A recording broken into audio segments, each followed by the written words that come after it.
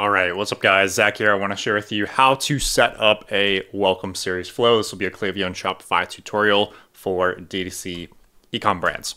My name is Zach Schieffer. I'm the founder of CHS Ecom, which is an email and SMS agency that's currently helping our clients do about 2 million per month from these two channels alone. Big part of how we help our clients add revenue is through the welcome series.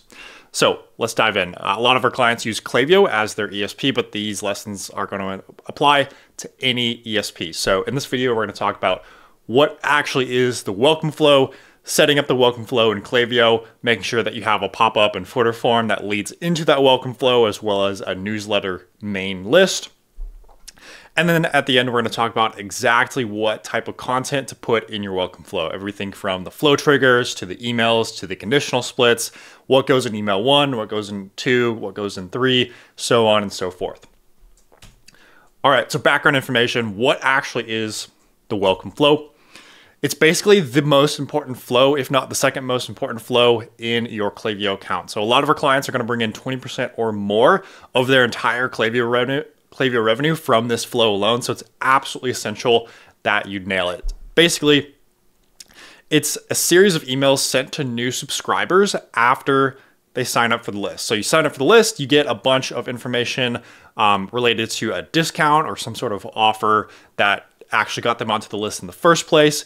It welcomes them and introduces them to the brand, helps build a relationship. You can put in links to social media. You can tell them about your best sellers. You can tell them about different elements of social proof. And eventually the goal is to convert them into a first-time customer. Number of emails, it's going to be 5 to 8 plus 1 email resend. Profile filters, all you're doing here is just having placed orders 0 times since starting this flow. So that means that if someone enters the flow and makes a purchase, they don't get the rest of the emails. How this works is basically, I'll go into it in more detail, but there's going to be 8 emails total. 6 through 8 are going to be evergreen campaigns. So you take your best performing campaigns that are not related to any sort of specific sale, and you put them at the end of your welcome flow. But basically we talk about all the most important elements of your brand. So your best sellers, you talk about the story. You of course have some sort of welcome discount at the start.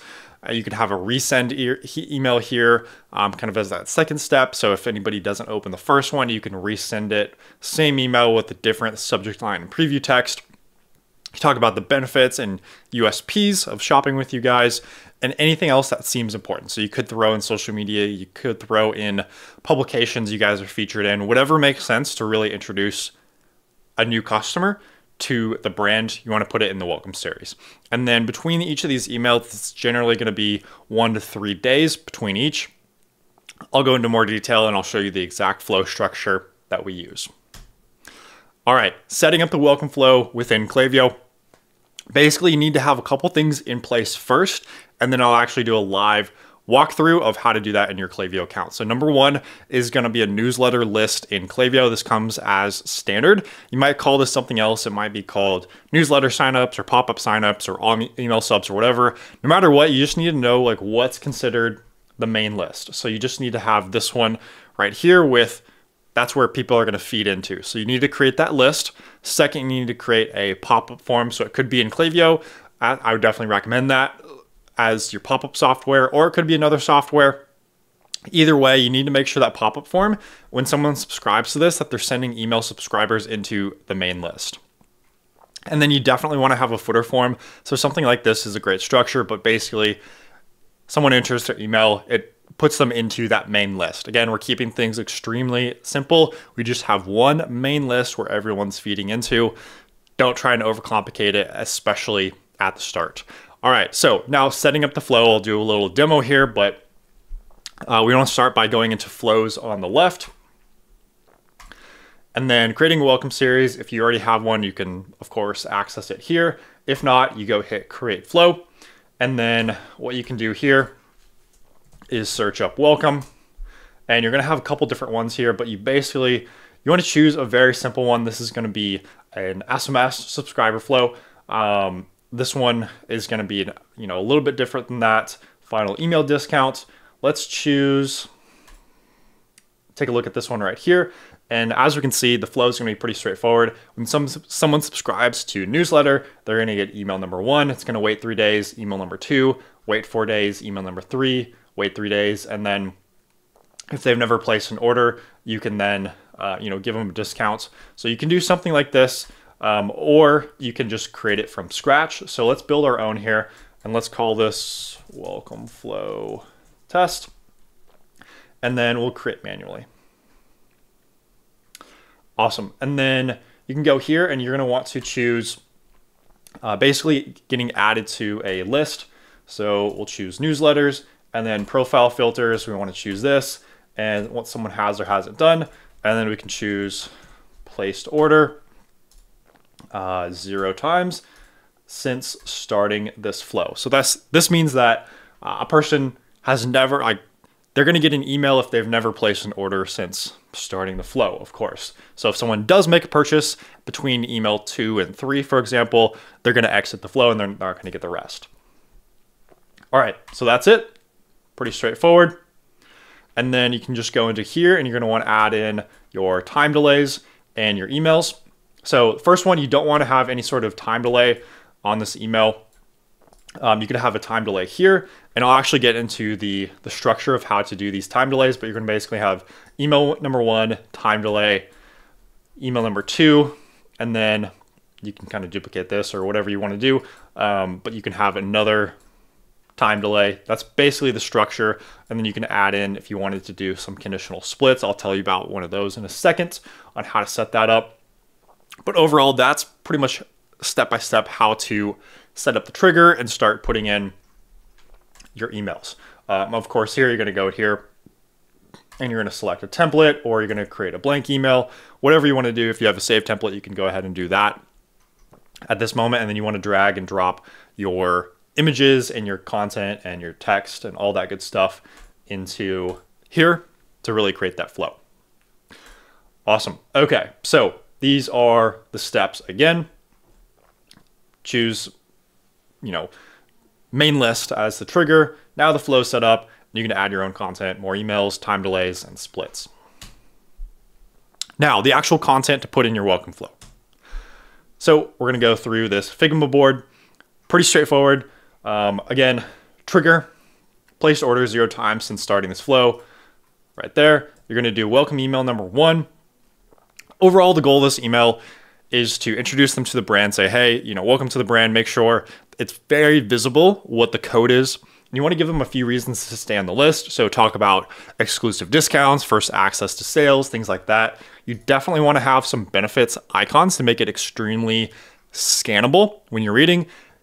And then you want to add in some social proof. So I recommend a little bit of social proof, not a ton, but maybe one customer review.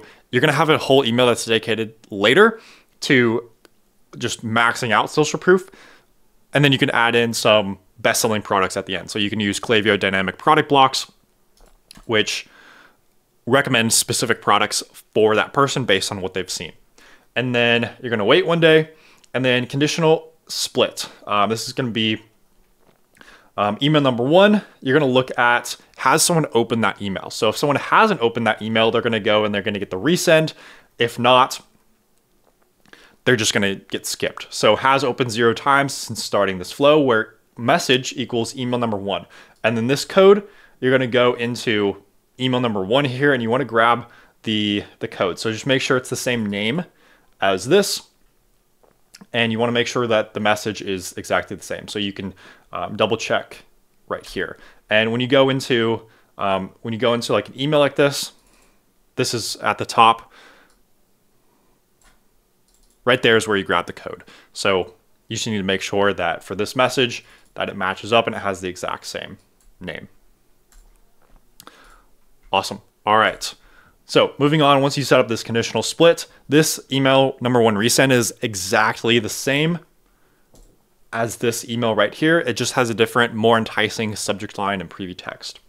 Then you're going to wait 1 day and you're going to go into email number 2. This is where you talk about the bestsellers, 3 to 5 best-selling products or categories. You want to remind them of their welcome discount, and then you want to remind them specifically that the discount ends in 4 days. You can talk about benefits and features that are specific to each of the products, how to select the best products for them. You can add a little bit of social proof, add some icons, things like that. If you have an on-site quiz, this is now a great time to add that in. Email number 3 after a 2-day wait is more about the brand story. So this is kind of the About Us section on your site turned into an email. You really want to build a relationship with the customer because at this point they haven't bought from you yet. And so they might be a little bit skeptical about where you guys come from and why you guys in particular. And then we have a 1-day delay. And then email number 4, we kind of have a series 1, 2, 3. Now 4 is the last chance, expiring in just 24 hours. We want to add in some social proof, add in some UGC, talk about number of 5-star reviews that you have, show some before and after. If you have any influencers or if you're featured in publications or magazines, now is the time to max out on social proof. And then after that, 1-day delay, and then email number 5. Now you're not pushing the discount because clearly that's not what's going to push them over the edge. You want to talk about the benefits of shopping specifically with you guys. So how the product's formulated, the ingredients, the fabric, whatever makes your product high quality. You could have a table of us versus your competitors. You can, again, still add in social proof. And you want to tell them how will the life actually improve after your products. Now the delays are more spread out. So we're going to do 4 days from now on. And email number 6 is going to be an evergreen campaign. So just take whatever your best performing email campaign that's evergreen over the last 365 days, put that in here. So, not your big sale promotions, but just whatever has performed the best. That was a generic kind of email that isn't specific to a time period. So you also want to, if it makes sense, if you want to lead people to social media, add in a CTA to tell people to go to social media. Email 7, another evergreen campaign. Second best performing email evergreen campaign in the last year. It's going to go in this slot. And then this slot right here is the 3rd best performing evergreen campaign over the last 365 days. So in the end, this is the entire flow. We like to have a long welcome flow, generally 5 to 8 emails. Could be longer. I don't recommend going shorter, at least 5 emails, just because people that actually make a purchase, they're not going to get spammed. And because they're going to exit the flow. All right. So that was the video. If you're running a D2C ecom brand, you now have 2 options. You can try to implement everything that I just talked about yourself. You can kind of go through the trials and tribulations there, or you can just hire us to help you add revenue.